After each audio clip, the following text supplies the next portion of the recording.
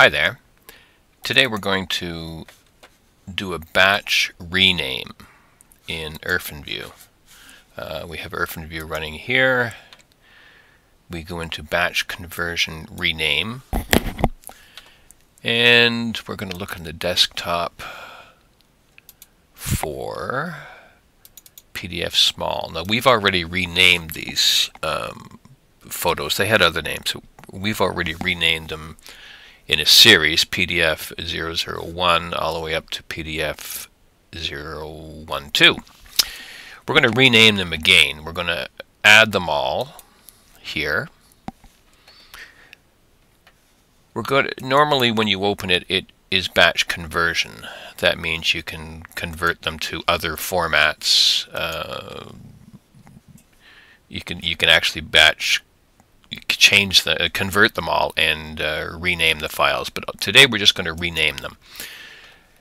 Now the format for renaming a file is what you want to, here you want to put the name that you want. Let's say you go to Europe and you go to Italy, and then you go to France, then you go to Switzerland, and these are all the pictures from France, so we want to name them France.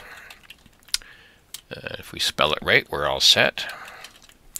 Okay, so now these numbers mean that there'll be one digit number, so it'll be France 001, 002, and so on.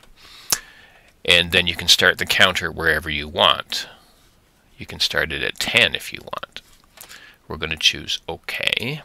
Now the output file, you have to choose where the output goes. We've already used PDF small, and since we're changing them, we're fine with that. They will be there, but they will have different names. So what we're going to do is start the batch. You'll see what happens here. That's it. Didn't take too long. There are no errors, and we'll exit the batch. We'll close this down. We'll go into PDF small and see what happened. There we go. This picture, let me find it here, was named PDF 001. Now it's named France 001.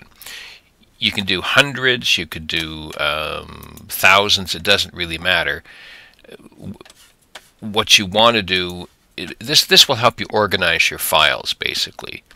If you've been to Hawaii, if you've been to a baseball game, and you know, you've taken 100 pictures, and some of them are from the baseball game, some of them are from a swimming pool.